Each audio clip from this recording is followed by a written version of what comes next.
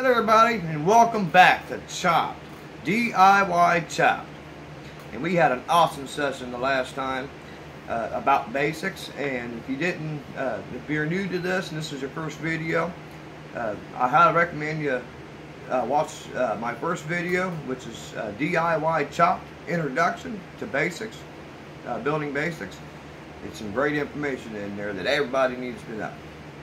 But just kind of real quick here, you know, our messages, our message board. I got a couple of messages about putting lift kits on Jeeps. And it's amazing about this because I actually have a Jeep. And I'm actually doing a lift kit on it.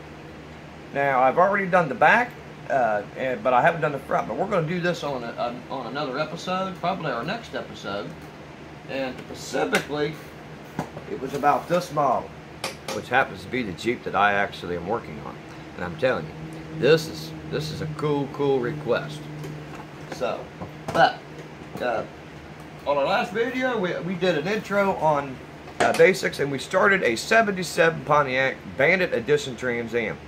And we started with the motor. We had a little bit of some troubleshooting issues with the block, putting the motor block together.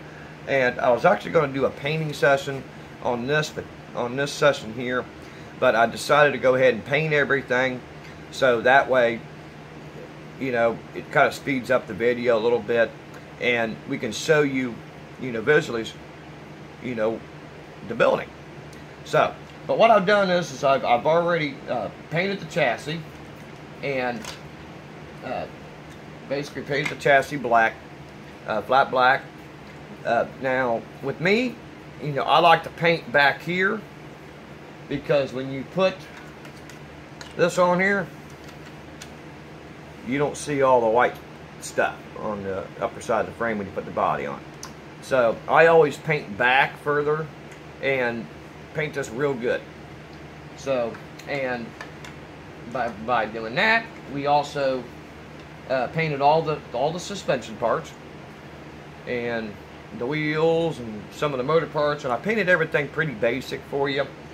I do want to get into some detailing, and I have detailed some parts, but you know, just did our little bit of creativity. This is painted with the chromoly silver, and that is time consuming, so I went ahead and I painted everything silver with the chromoly. And I did a little bit of detail, you know, on the front of the engine. I don't know if y'all can see it. Did the front side of the block blue, and also did the upper manifold with chromoly. So, and we're just going to get started on this just real quick here and kind of rust up. And we also painted the body, but there's some flaws in it. And I'll bring that back to you here probably at the end of this video if we got time. If not, we'll start a new video on the bottom part. But what you want to do is you want to take the chassis and, you know, put it on the table here, just right in front of you, you know. And you want to start on the instruction book. Open up your instruction book and just read, you know, just it tells you where to put the parts. So, but you got the manifold, the oil pan, and the transmission pan, and that's what we're going to assemble. But first we've got to get the block. Now, what I did on the block is I painted the transmission with chromoly, and I painted the block Mandarin blue, or dark. It's a royal blue with a little bit of darkness to it. But you want to take that off, and just basically you can wiggle it, or you can take your X-Acto knife and just pop it right there. And you want to cut away because there, I don't know if you can see it, but there's some detail right here, and you don't want to cut the detail. And this is a real good illustration here. What you do is, I always have a pair of these electric clippers. They're great stuff. You want to clip away from it like that. Leave a little itty bitty dinky little piece. Okay? That's real important because this detail right here, you can actually cut that detail out. Now, what you can do, and my hemostats are missing, but that's okay. I got a small itty bitty dinky little pair. These things are great too. These are like cheap pliers. You can get these like Dollar General on a $5.99 kit. But just basically just kind of grab a hold of it and just kind of wiggle it.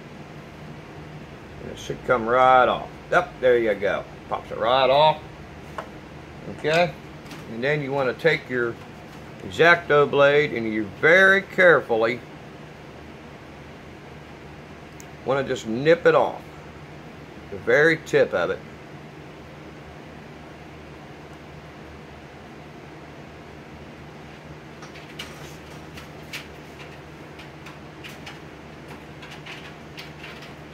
Very, very careful. Okay? And that's that spot. You want to lay that down, you know, somewhere where you know where it's at. Don't want to lose no parts. Okay? Then you want to take your manifold. Now the manifold, now this in here, we should be able to just take the razor blade, score it.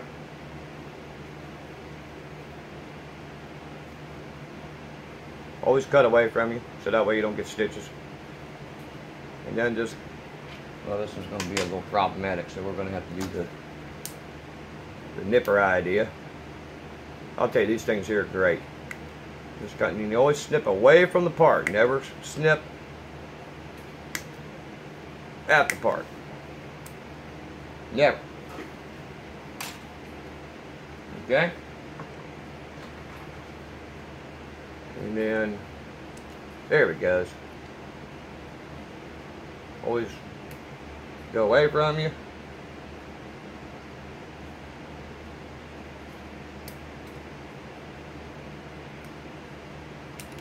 There you go. And then you just basically take it and just do a little scrape. Now you're going to scrape some of the paint off, but that's okay. We'll go back later on and we'll actually touch that all up. And just make sure it's, get that flange off. You're going to take a little bit of paint off, and that's okay. If you scratch it, that's fine. Because you can always just dab just a little bit of paint corrections, and that's part of the process. Well, you can't trim these parts without taking some of the paint off. But later on, it's real easy. A child can do it. But anyway, okay? You want to pay attention to where the top of your manifold. Okay? The distributor cap goes right there where my fingernail is. And then, which I believe so, we'll just have to double check it. Actually, I'm wrong. I'm glad I checked the instruction book. This is where the distributor cap goes, and right here is where the hose goes to the radiator. So, see, even I can make it, and that wasn't an intentional mistake. I actually made a mistake. But, it's okay. We're still, that's why we got to double check the instruction books. Even model masters like me make mistakes. Then you just put a dab of glue. Oh, wait a minute. Forgot. Got a dry fit. See, made another mistake. Hopefully we'll see if this thing works on here right.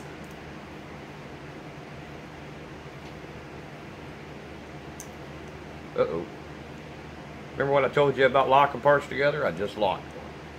That's okay. You take your razor blade, stick it right up underneath, just like so. Just kind of give it a little wiggle. Normally they pop right apart. But it fits right, so now we're going to put the glue on. Put a dab of glue right there where that hole is. See where the hole is? Put a dab of glue at the hole. Dab of glue on the hole. Always dab glue on the hole. And then you just snap that thing right together.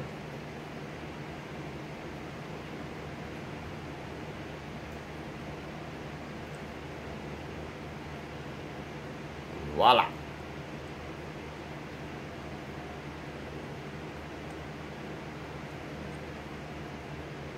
And we got that one done. Now, and that's pretty secure, so we can move on. And we're going to find our transmission pan. Oh, well, oil pan. We'll do the oil pan. Okay. Now this is a really, really good reason here, and I'm going to show this to you just real quick. Okay, if you look right here, okay, I'm going to point with the razor blade here. This is actually part of the motor mount. So you don't want to clip that. So you got to cut it right there and right there. And then you go up here. That's another good thing too about these trees. These trees also can keep you safe. And you cut it like that. Okay? Oop. There's my instruction book. And then you just very, very carefully take off that little flange right there. But you don't want to take off too much because there's a lip right there. So you want to just be very careful. Make sure that these are good. That's good. And if you look right here, it tells you on the instruction book, but you can also reference it. First, before you do anything, you dry fit it. And it looks great.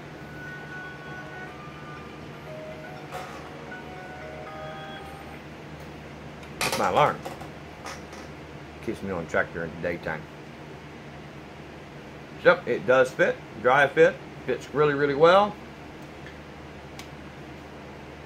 Now what I like to do is on the transmission pan is I will put just a bead on the very front on the inside, and then a bead right here on the very back.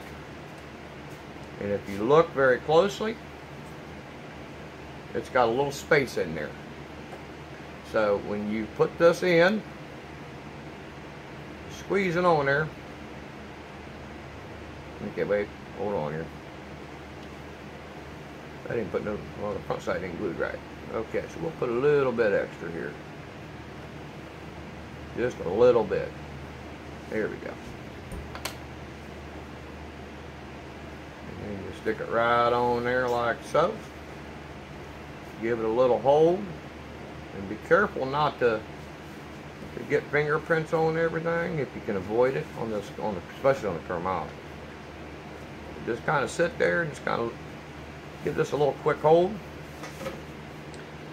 And now we've completed part B of step 1. See, we're starting to get things done. Now we just got to do the oil, and then we got to do the transmission pan. And this here is real thin, so, and sometimes you'll actually take them off the tree and you won't even have to trim them, just like I just did. Now this here, you'll see that there's a box right there. There's a flange. See that flange? You want to just put just a little bit on that flange. Just put a bead on top of the flange. A lot of people, what they do is they go on the outside of it, and all it does is just squishes the glue everywhere. What that'll do is that'll actually set inside the transmission pan. So, and then you just very carefully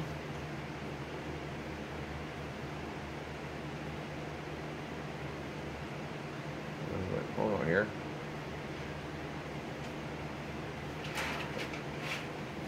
Figure out what the monkey's done here.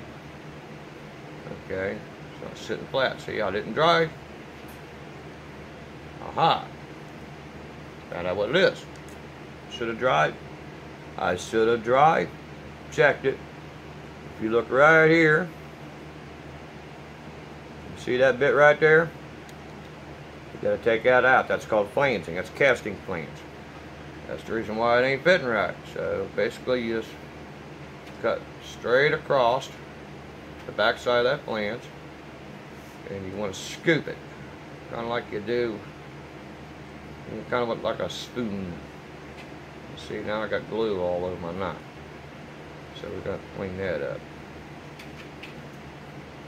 Alright. Let's take that out. And then we're going to try this again.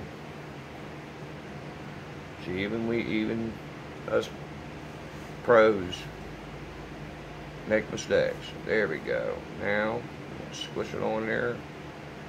Get it in there real good. Boy, now we're looking good.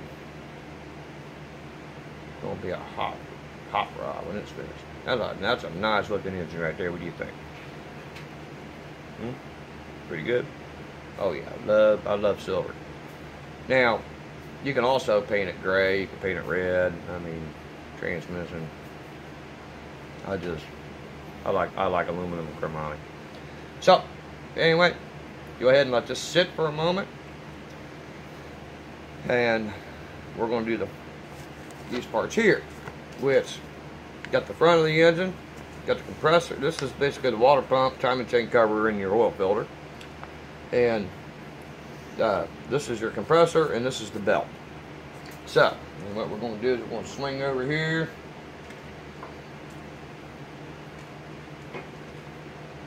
And we're going to find, this is one. And I'm pretty much a visual. I can find these pretty quickly. This is and there we go. There's the belt. Now the belt, now a lot of people will sit there and they'll go like this with the belt and they'll bend it. Okay? Highly, highly not recommended. The reason why is because you will break the belt right there. And you'll break the belt right there. The first thing we got to do is we got to clean off the glue.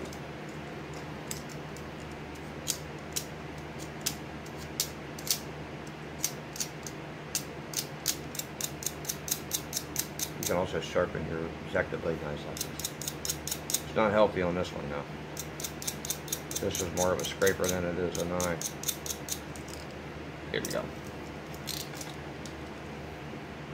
So basically, my high suggestion,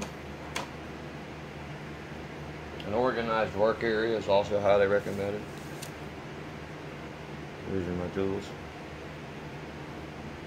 Like I said before, you want to snip away from it as much as you can.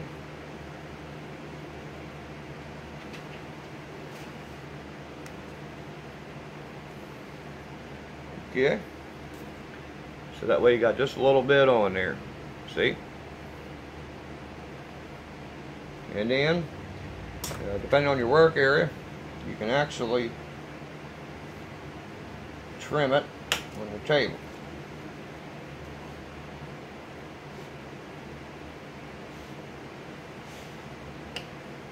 And this is my workbench. Somebody out there is probably saying, "Oh my gosh, he's cutting on his kitchen table." Nope, this is workbench. Trust me, you don't want to cut your wife's kitchen table. Exactly. Okay, sometimes there'll be a little bit of a pain, but whatever works for you. But just don't put any pressure on it, because you will snap them. Okay. And then you basically look at your instruction book. I'll just go together. Whoop! I just realized something.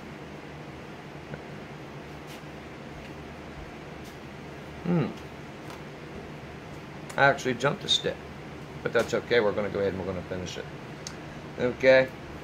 Now, then you take your part right here, and again, cut away from the part, snip it.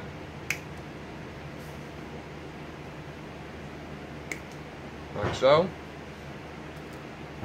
This one here, actually, we can actually take that right off. See, some of these you can actually do that with, and it'll just come right off. Most of the the flashing, and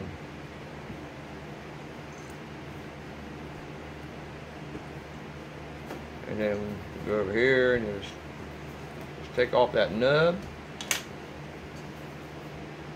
Always make sure you get your itty bitty dinky little flange pieces and put them in a separate container, because you might get confused with the part and you're looking for small parts. But anyway, back on the farm, as we say. You want to dry fit it. Okay, now this here is a little bit hard to dry fit.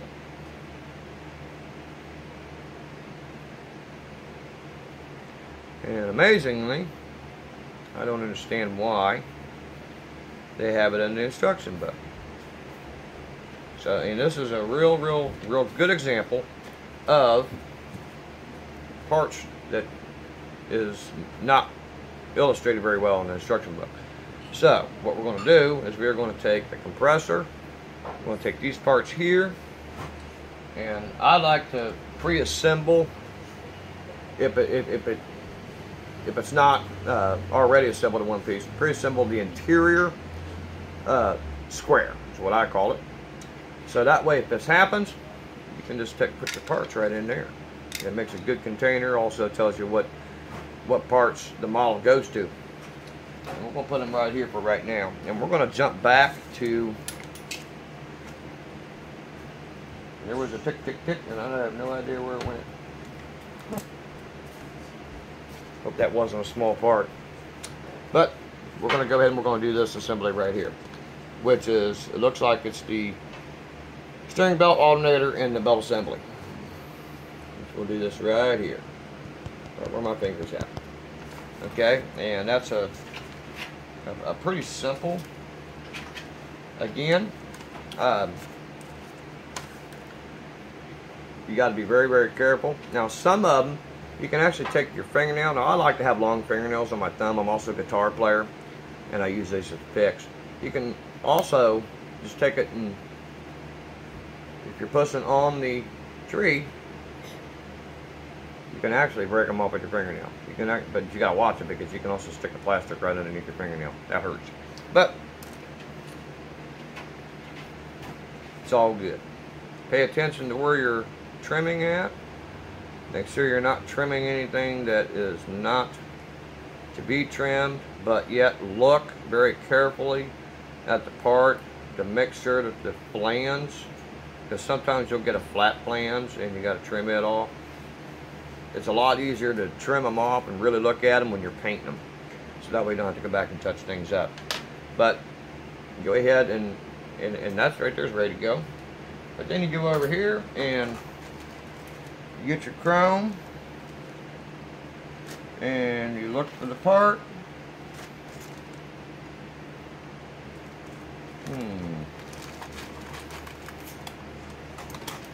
It's in here somewhere.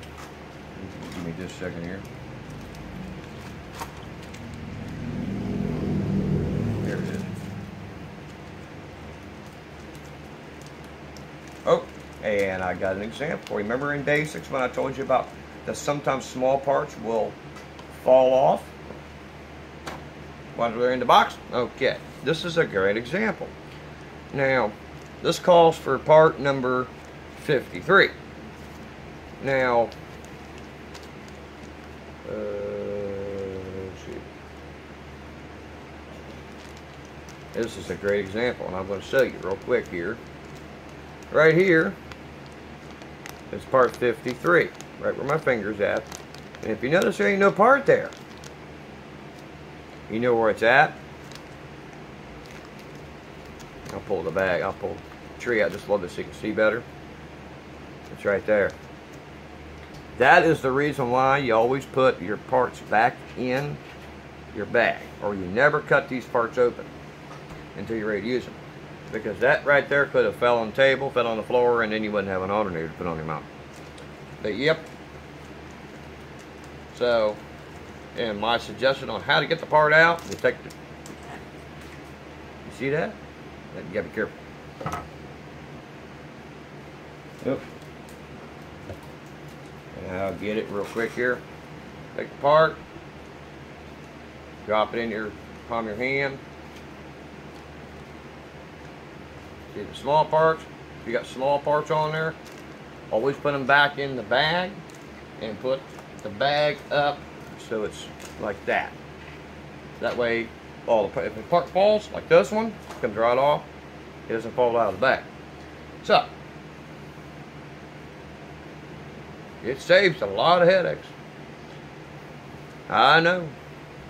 So now what you do is you look at your instruction book and put the part right where you know where it's at, where you're not going to knock it off onto the floor. Take a drop of glue. Just a drop. You don't need much. A lot of people glob their models up. They think more glue the better the hold. Trust me. We're going to let that kind of work a little bit. Okay? We'll soften. This is a real hot idea. And it's best to do these on the tree, actually. But since this was fall off, what you want to do is you want to take the razor blade and you just kind of want to take the back side of it right here. The back side of the razor blade. Not the edge part, but the back side. Okay? The very back side. And you want to just go around just a little bit and take a little bit of the chrome off on the inside. The reason why is because the chrome, sometimes chrome parts will not adhere, depends on how well they're chromed. There's nickel in chrome, and that nickel actually keeps the glue from activating and fusing it together. So take just a little bit off on the inside of it, and then just put it right on there like that. And this thing might be a little bit of a pain in the butt because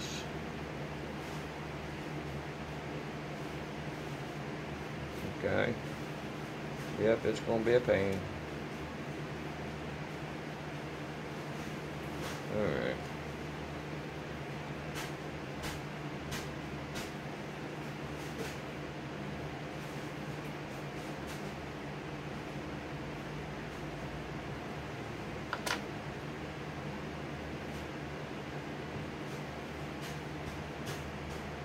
And you want to do it like it is on the instruction book. Now, I have found that I'm going to stick you right there for right now. And you really want to be very vigilant when you're building these, and this is a good example of being vigilant. Okay, because the way that these put together, and we're going to go ahead and we're going to assemble the front of the engine with the water pump, is because some of these models line up parts with other parts, and this is one of them. And we're going to stick this on here like so. Okay, just being a pain. Okay, again. Alright. And then just very, very, very visually look at it. Now, the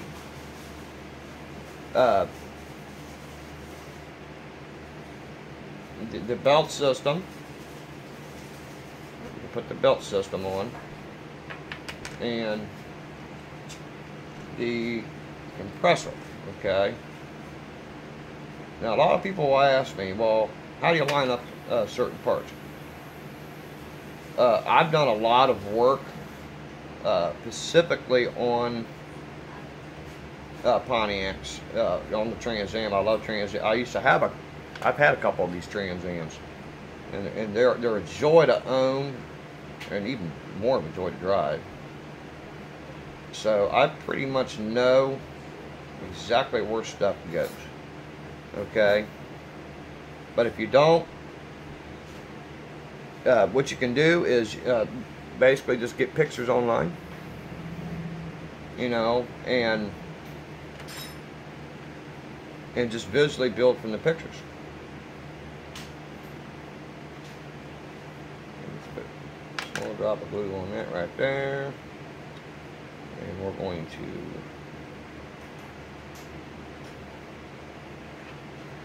sometimes it will become a pain. This one really wants to be a pain. So what we're going to do is we're going to do a little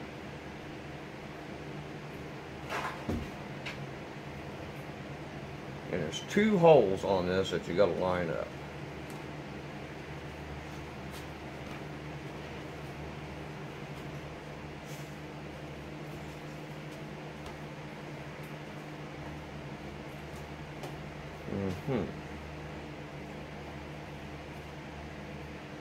Okay, and it's being a real pain. This is the reason why you got to dry. Again, you got to dry fit everything because the holes ain't quite big enough. And then what you do is you try it again. And that's going to have to be, probably going to have to be touched up a little bit before we're done.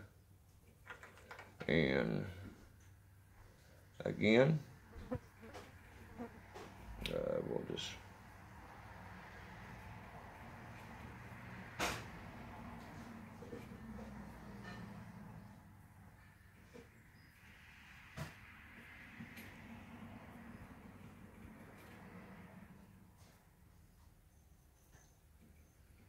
okay, and just kind of, and again, just kind of visualize. Okay, you notice that the alternator bracket actually goes right up against the goes right up against the water pump. Now on an actual, on the real car, on the real Trans Am, it bolts to it. So, and I'll just kind of show you this real quick here. Which this is the flange right here. Okay, the flange is actually located right here on this. Okay, it rests right there in your water pump. It goes to one of your water pump bolts. So, and that's basically how we did it on here. And I'll just give you a better visual of it. See right there. See right there is where the alternator hooks up at. And you want to kind of just kind of be very vigilant on it to keep everything straight, because turn that fan on, please. So that way everything stays straight and you have a nice looking motor when you're done. So then we're going to go ahead, and I know I'm going through this quite quick with you. Just, you know, I like to use my fingernails. You know, just take the fingernail like that. I'm teaching you bad habits. The proper way to do it is cut away, because you can break a fin off. Cut away, and you might be able to just wiggle it off, which you can. Be very vigilant. Don't bend the fans, because these fans will break easy. If you feel you need to, you can put it on your desktop and actually snip it off with your X-Acto knife. Now, on this one here, you put the glue on the end of your pin. Okay? And then insert the pin. Now, why is that? Because there's a, if you put the glob on there, it actually pops it back up. I don't know if you guys can see that. Okay? It pops it back up just a little bit. And that really, in my opinion, in my experience, that puts it right in the right place. So, and then that's pretty much it for that.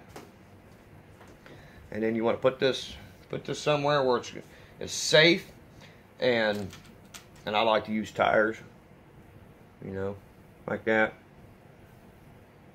use tires in my garage for tires for engine stands. I mean, when I worked on rail cars, they work great for model swaps, I'm telling you. So, put that right there. And we're good. Now, just moving on while that dries, we're going to move on to the wheels. Because one of the things that I do, that I like to do, is I like to preset my chassis a little bit. So that way, and I don't recommend going ahead of yourself. But, you know, right now, you know, with the engine drying, we can't do much with the engine right now until it's completely dry. So, we are going to kind of skip the finishing of the engine. And I'm going to move on to this, which you can do all the assembling. I actually already assembled the box, which looks like this.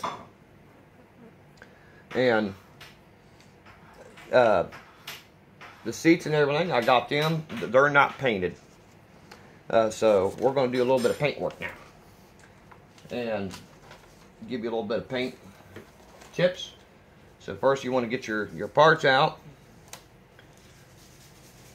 We just might have ourselves almost a built model by the time this episode's over. We got 36, well, nah, we won't do it quite yet. We still have some, we're burning some time up, so it's okay. So what we're going to do is we're going to